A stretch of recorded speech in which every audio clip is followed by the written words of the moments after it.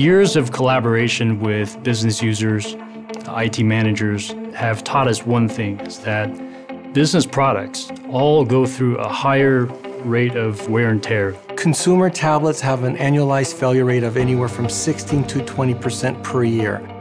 The traditional mode of service is to send it back to the manufacturer. You could be away from that tablet anywhere from 3 to 5 business days, and that's a huge productivity loss. We've devised a mechanism where we use a special jig that allows the ElitePad to be serviceable through a series of magnets.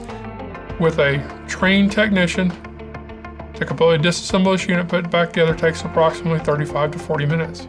You have the suction cup, removes the glass. I have a simple basic screwdriver with a 00.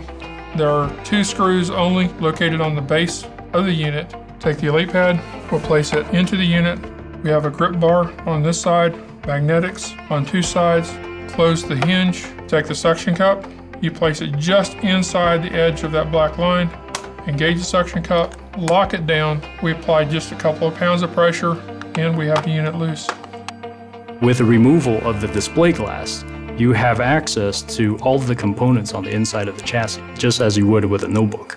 Inside the unit, you have the dock connector and the cabling system located here that can be removed. We have the speaker system, the SD and SIM card connector, the webcam, the NFC, the battery, the wireless LAN, the antennas, the power board, and the motherboard is replaceable, which contains the SSD, the processor, and the memory card itself.